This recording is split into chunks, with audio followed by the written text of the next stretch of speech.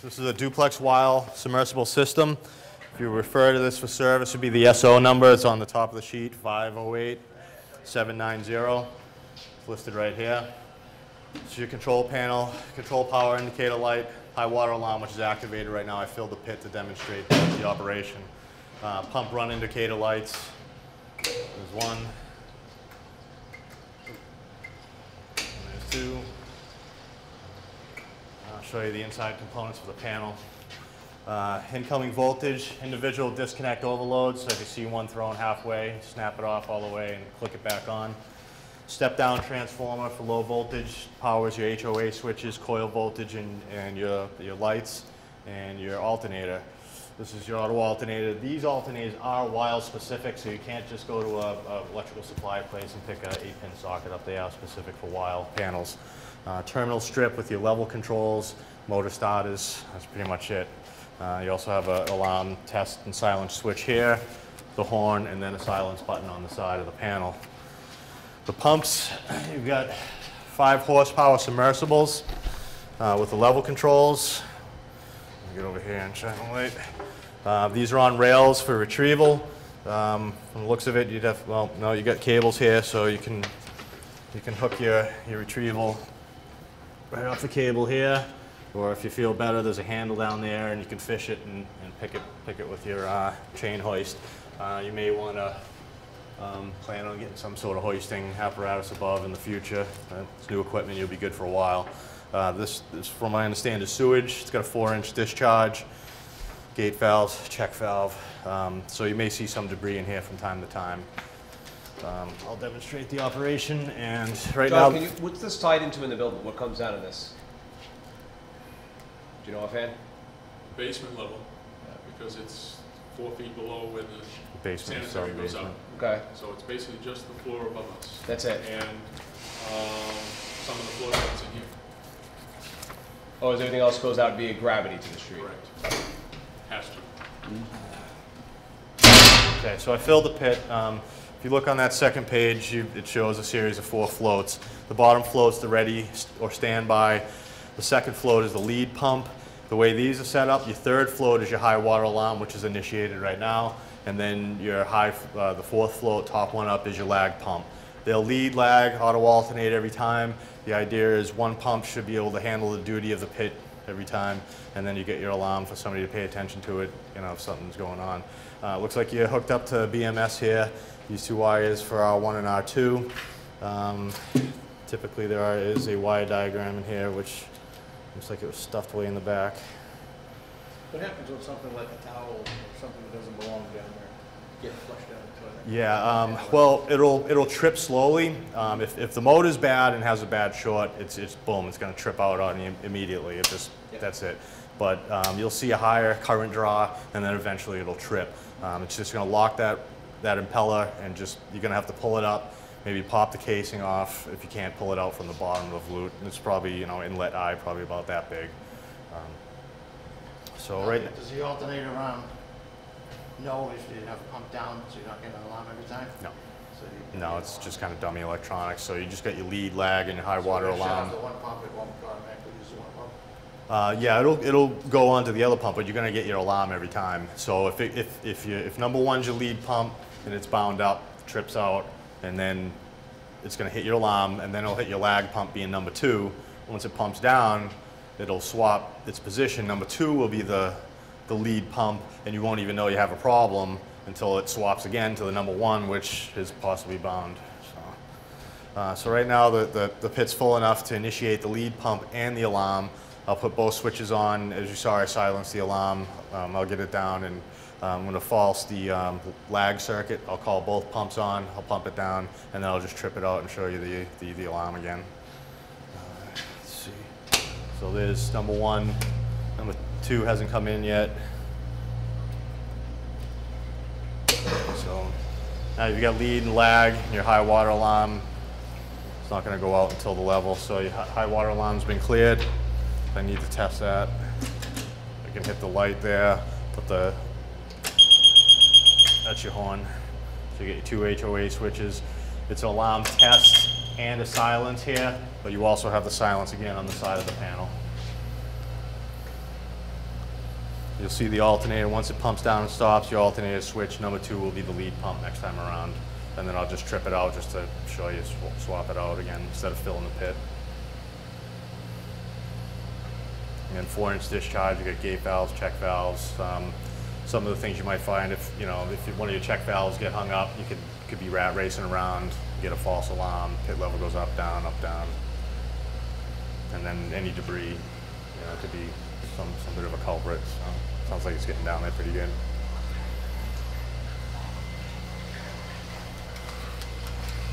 Oh yeah.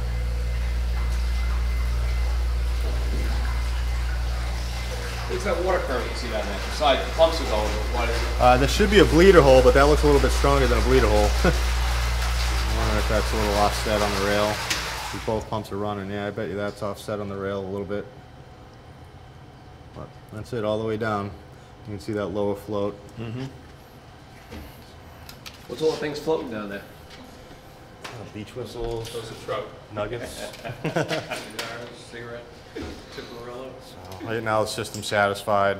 It's swapped over. Your number 2 is the alternator, but I'm just going to jump this just to call on the pump, but it'll probably click off as quick as yeah, it's not made. You want some more?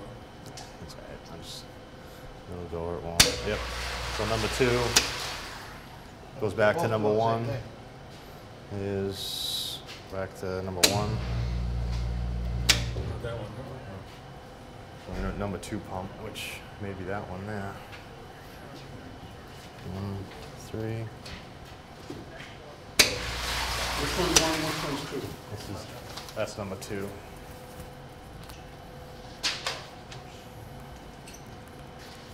And no, just number 2.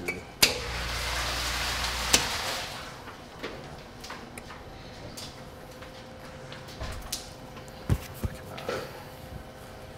handle on it, I might not be able to grab that cable too well. No, the 5 horses are a little heavy. Stop. No, I got yourself. Yeah. But it might just need to be seated a little bit better. But it's still evacuating the pit, no problem. That's it on this one. We'll move on to the next. Again, this is sewage here. The only thing I might recommend is maybe label here where your breaker box is, or you get a knife switch here, but yeah, here you go, you're good. This one? So this is a sump. Is this one floor drains and This is just Swap sand. groundwater, and it takes the indirect waste from the fire tank. okay. Oh, okay. Okay, again, duplex wire submersible. These are 1.5 horsepower. A duplex panel, control power, and high water alarm, pump run indicators. Incoming voltage, individual disconnect overloads, motor starters, step down transformer for low voltage for your HOA switches, lights, alternator, and coil voltage for your starter. HOA switches, alarm test, silence button and horn on the side. I'll click these on and I'll jump out.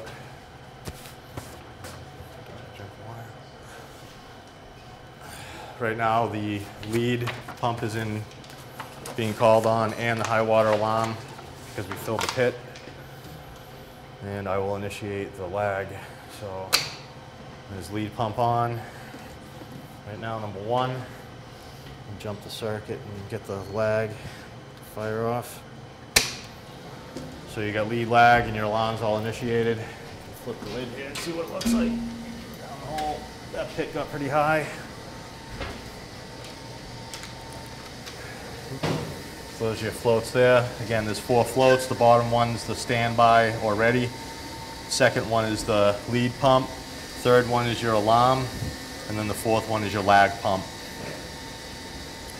Your high water alarm's out already. It's been cleared. I can test it on the, if I want. That's the horn. As soon as the bottom float flips down, the alternator will swap. Again, these alternators are while specific for these panels. 2-inch discharge and non-rise stem gate valves. And I don't think you have to worry about the piping rotting out. Looks like it's pretty good. Any questions or concerns as far as these go so far? Pretty basic. Again, these ones are on rails. Got the retrieval cables. You just may want to find some means of rigging overhead when the time comes. So is that something you do, maybe a tripod or? A small tripod or something there. I know certain places don't even like to use the cables, they just reach right down and clip on Get the the handle. handles. Yeah. That's it. System is That satisfied. one was running? Both of them. Both of them are. Yep. Both are running. That's your sanding receptor. A lot of this stuff comes into there first, so it picks up any sediment. And then there's just one line that goes across right underneath Matt. These are all auto. Can? Okay. Yeah, I got a couple other plugs and some other things I wanted to put in there. Does that ever require cleaning? Yeah. What do you think? I think it's 8 to 10 feet deep. It's further down, so I would say not often. Yeah. Something you want to look at. Would be an annual thing, would be. Probably every 5 years or something. Yeah. Okay, so this is the big one here, and this is for fire tank overflow. Fire tank overflow, we have sprinkler drain down Sprinkler drain. behind you, Okay. and that's really it. All right. Again, duplex wile submersible system. These are 10 horsepower, 3-inch discharge. Yep. Control power panel, high water alarm's already initiated. Indicator lights. Again, if any service, refer to the SO number. This one's 508-789. So you get some panel information here. It tells you the voltage, horsepower, RPM.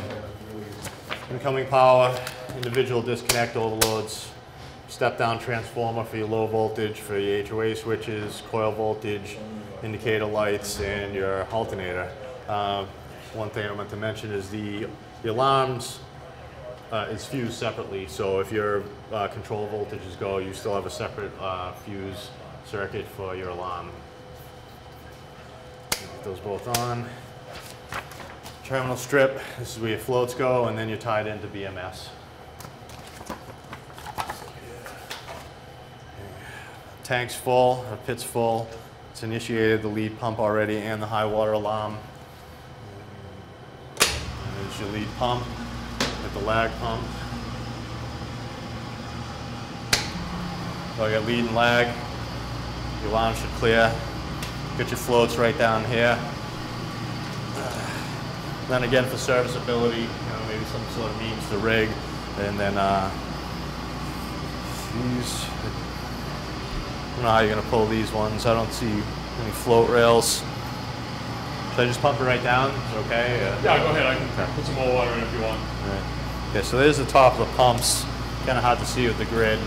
These are pretty good size. The float tree is coming right down the edge of the pit there. And unless you really get on top of it. Yeah, you gotta look straight down on it to see it. Okay, so I'm just waiting for that last float to flip, and you're good. And again, you'll see the auto alternation. Swap to number 2. Check valves are holding. And lastly, you have a secondary pump down this pit. That ending in SO number 7, possibly 791. That's a 120 volt with a float already attached. It's down in this corner here, and this is the discharge pipe, which will go, into... Just goes into that indirect waste right there, which dumps into the sump next door. Okay. It's just made to, it's a little bit of a backup, but it's made to pump down most of the water that's in that tank. So if you wanted to put this on right now, it's got an inline float, no control panel on this, so here we go. And that's gonna go out over to that pit. Yeah, it runs right down. Yep, into the holding tank. Yep. And then just flows across Then the overflows. interceptor, and every once in a while, this one scares me because I'll be pumping that down. And that will kick on. Yeah, gotcha. So there's this one in the corner, you can kind of see it poking through there. It's got the floats already up. As soon as that float goes down, it should shut off. 2-inch, 2-inch or inch and a half discharge. And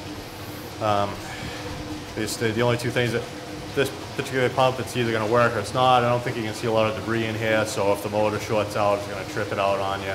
And or if that float fails, it's easy enough to float. Replace the float, it's a pigtail right here. So I'll get that to pump down and see that it shuts off. Can you see the union on that one, man? Not that far down. I don't see the, on the inch and a half. No, I thought it was up higher. Isn't it above those 245s? No. No. I know.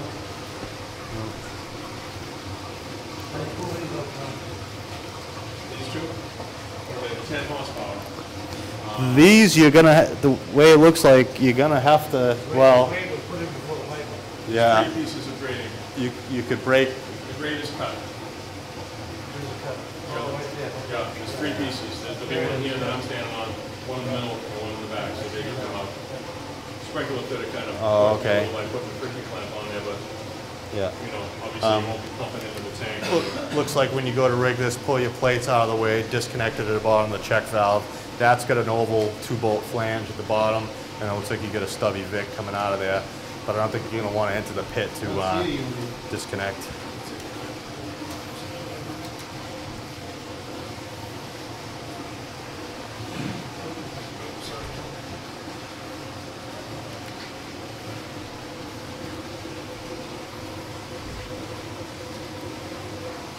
Might be down real low even.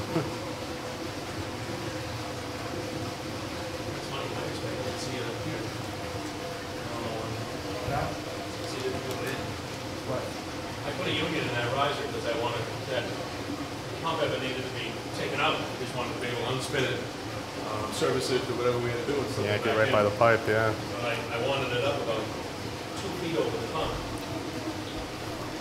And I don't see it at all. I see the 245s, which is keep it off the side of the tank. The level's getting down there. It should click off in about a minute.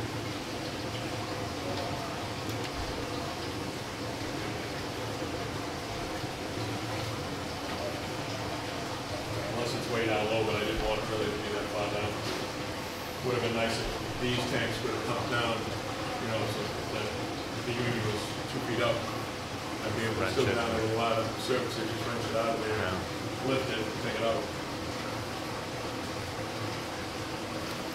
Could even have, if there is no unit at all, have them located up there and snap it there. You cut it in right there. Yeah.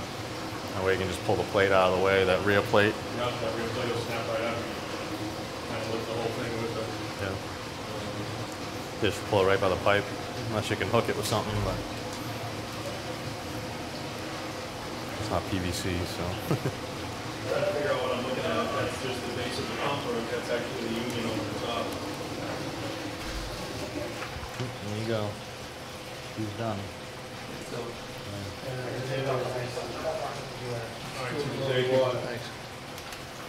Yeah. Yep, so I'll plug that, and you guys will probably service, put the power to that when you need it then, right? It looks like. Actually, I leave it plugged in. Yeah. In case there's a little bit of water, the little pump takes care of it. We don't need to run the. Oh, okay, because anything that comes in is going to be a real big rush, and that Right, won't if- keep up at all. Right, Yeah. they're not going to keep up. And I get you. All right. once the big pump comes on, it's no problem. So I just leave it Okay. plugged in. Yep, so that'll just maintain. Cool. That's it. If you guys have any questions or concerns, if you need to contact us, Gustavo Preston number's right here. 24-hour service. I'm sure you guys get a pretty good crew here. So.